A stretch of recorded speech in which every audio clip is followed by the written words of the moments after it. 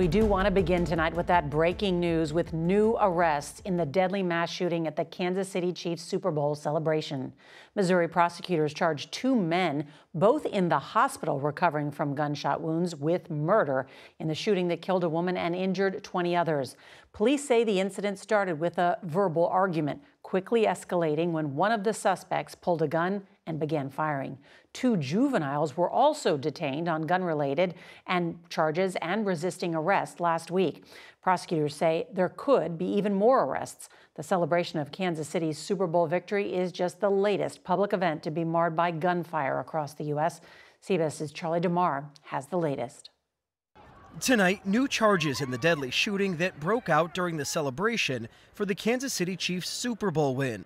Dominic Miller of Kansas City and Lindell Mays of Raytown, Missouri, now face charges of second-degree murder, armed criminal action, and unlawful use of a weapon.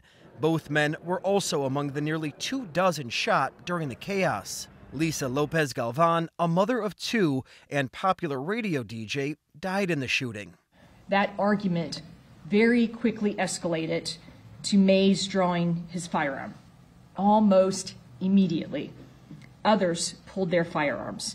The shooting happened when an estimated 1 million people were gathered to celebrate the Chiefs' Super Bowl victory. Shots were fired near the west side of Union Station, near the stage. Charging documents say there was an altercation between the suspects, who were both armed, and that it was Miller who fired the fatal shot that killed Lopez Galvan. We seek to hold every shooter accountable for their actions on that day. Every single one.